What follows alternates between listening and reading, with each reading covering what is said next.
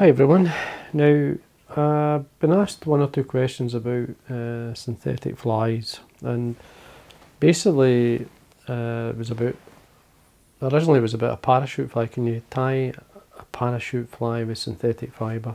And years ago I did try it, and I did fish some flies, and it all came down to I actually saw a gentleman demonstrate some basic synthetic flies. A gentleman called, his name was John Betts, an American gentleman, and he actually had a book called Synthetic Flies, which I've never bought, but it's I knew it was out there. I think it was way back to the 80s, around about that time. So he was probably doing it in the 70s, 80s, something like that.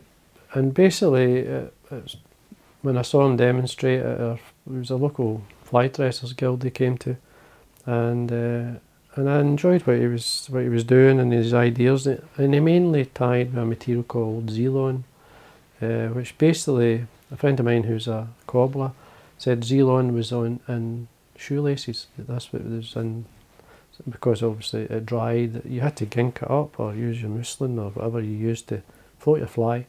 But it was a material, a synthetic fibre that dried quick. Hence it was used in shoelaces and so on. But basically he actually had it fine-tuned into a material that you could use for tying flies. And so I did buy some when he was there and tried it, and I did catch fish. And mainly he coloured these, if I remember right, he coloured these flies using pens, like I can't remember if it was Sharpie pens, but it was Pantone pens I think he used. And I did buy Pantone pens at the time to colour. So he basically influenced me in certain things to do certain, or use things I would never normally use in tying dry flies, or because I would use natural fibre. And they did work. I just didn't, because I didn't have a lot of materials, I didn't tie a lot of them. And so nowadays there's lots of synthetic fibre. So I quickly tied a couple of dries and did the parachute, which, if I remember right, that's how I did it. This is one of the parachutes using the Full and Mill ultra dry yarn. I've got a lighter version, just here, just to give an idea what it's like. That's the synthetic fibre there, tied like a parachute. So I'm going to quickly tie one just to show you. Now hooked size, obviously I'm going to tie these, and I'll give these a go when we get a chance to go in the river when it eventually settles, because we haven't had a good start to the season. We basically can't get fishing for the river going up and down, and the weather's not been great. So, but anyway, hook choice, this is a Full and Mill. This is obviously a size 14, it's an ultimate dry, in this case black nickel. Thread I'm going to be using, just going to use a uni thread 80, this one, in yellow. So I'm just going to wax the thread. So what we do is start at the eye and quickly run down, say halfway, and then come halfway back up to this point. This will give you a measure for the wing. Now I'm using a brown dun ultra dry yarn from Full and Mill, so I've got a length of it off. Now you could use Parapost, Polypro, there's a few other things you could use if you haven't got the ultra dry yarn. So all I do is basically fold an inch round, come underneath and in front of my thread with about an inch obviously by, and then I just lift it up and hold them both together just like that.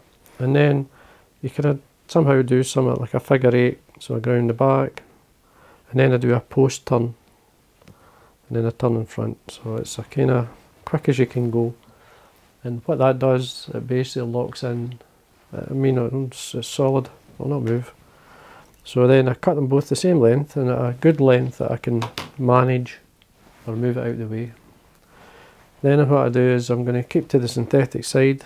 I'm going to use, these are Microfibets. These were from, I think these are Orvis ones. I've had them for many years.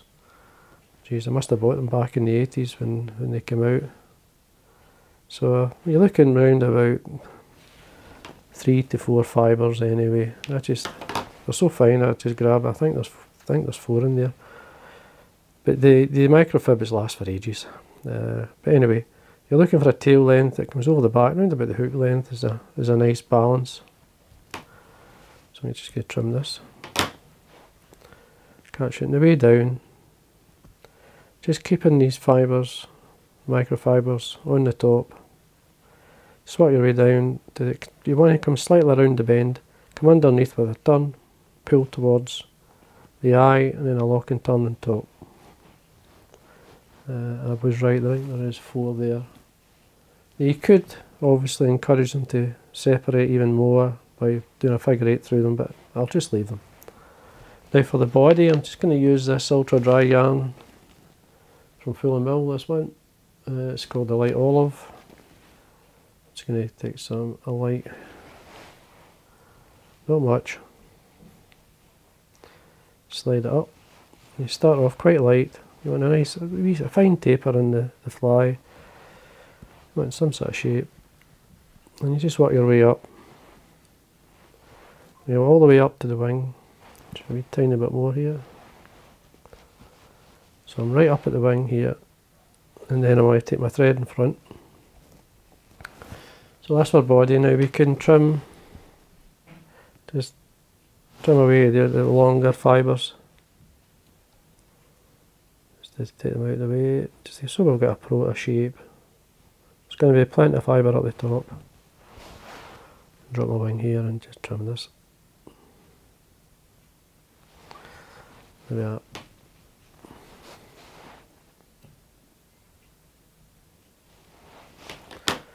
And then what I'm going to do is the same dubbing.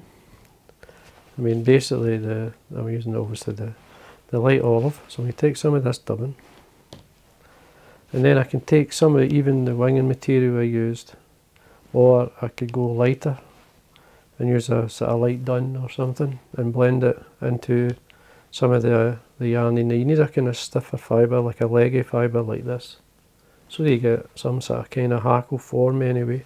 So what I'm going to do is take about, if you imagine the width, so you're looking for an inch, a hackle fibre, just at least that. So we've got an inch, and then we just get our dubbing and we blend these. Your dubbing acts obviously as colour, that binds the fibres, so just roll them together, just mix them up. Now this is what I did years ago and it worked, but as I say, I just didn't have lots of colours to work with, and it just fell by the wayside. But with questions you get asked nowadays, it just brings back memories, and you say, alright, I remember doing that. And I did this with natural fibre as well. Instead of using the ultra dry, I used guard hairs, I used fur, some that's a wee bit stiffer. But once you're happy with the blend, just sit it on your desk. Now you want to obviously form the parachute hackle. Now before I do that, I'm actually going to put a tiny bit of dubbing. I just want to tidy this area here, just in front of the wing. But my thread's right beside the wing, so it's right there, so it's just this wee bit. It tidies things up. Now first thing I do is wax the thread, put plenty on it. Makes it really tacky. And then I spin the bobbin anti-clockwise. And what this does, it obviously flattens the thread. Okay, and then I get my dubbing needle and I rub it. I rub the thread. And I don't know if you can see it, but it actually flattens it, and you can see it on the needle there. It's quite fine. But once I do that, I just rub it, then I get the needle. Now I've just noticed this needle's a bit bent, but we'll manage. Just want to split the thread. Hopefully I've got a decent split. It's fine. So there's our blend of the ultra dry yarn and some of the dubbing. And what I do is I hold the ball of dubbing in my finger and thumb, and I tease it out, I pull it out and put it in. And that kind of slightly straightens the fibre. So just slide it up.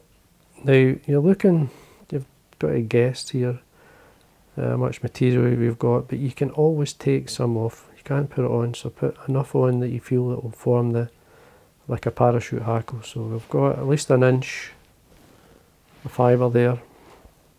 So then what you want to do is spin your bobbin clockwise.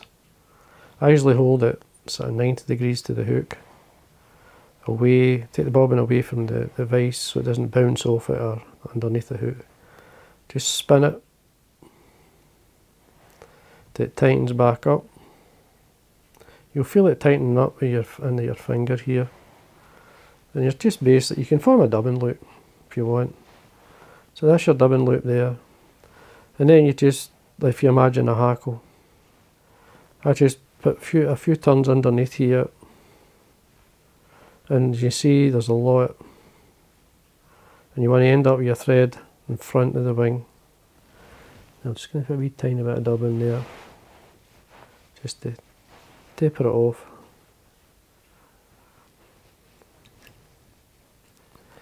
Like that. Just ignore things just now. It doesn't look like a pile of dubbing, or a pile, it's just a mess looking, but anyway, what we do then, I'm just going to put varnish on my thread and whip finish.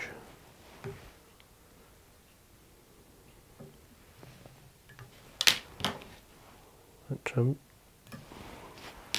Now the advantage of keeping this long means you can hold it out of the way. So we've got a pile of dubbing round there.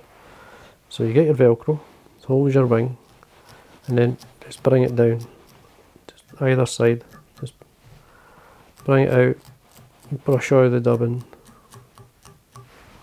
all the way around, just so we are, that's fine. You can see if I put it sideways, a large spread of fibre, so there is. Now to get the length you'd like, now when you're tying a dry fly, mainly the kind of average length of fibre length for a dry fly would probably be 1 1/4 to 1 1/2 the gape. So the easiest way to measure that is to, again, hold your wing, draw down the fibre that you formed your hackle with, and then trim it to suit. So you've got your gape length, your gape, which is to the point of the hook. You want a 1/4 or half, so you just say, I'll say half, which is there.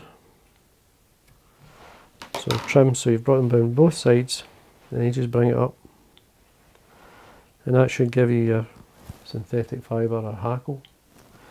The thing you can do as well, obviously, is you can either leave it or you can come underneath and just trim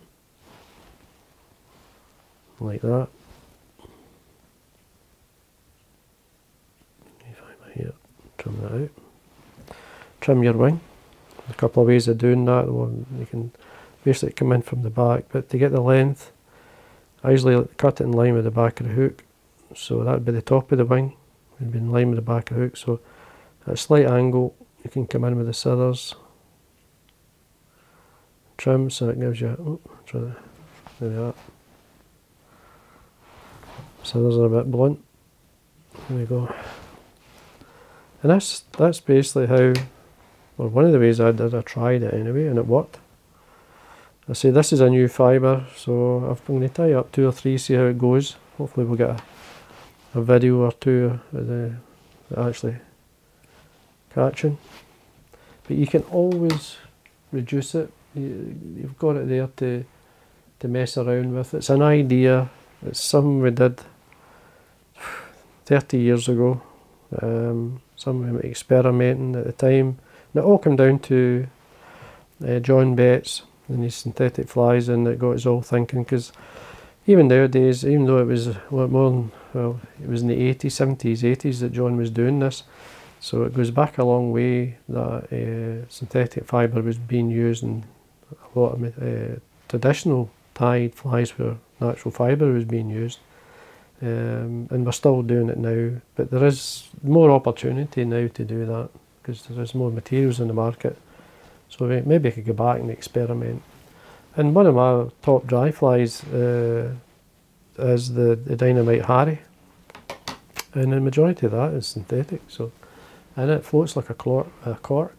So this is just this is answering the question about a parachute fly. Can you tie a parachute fly using a synthetic fibre? Well, that's how I did it.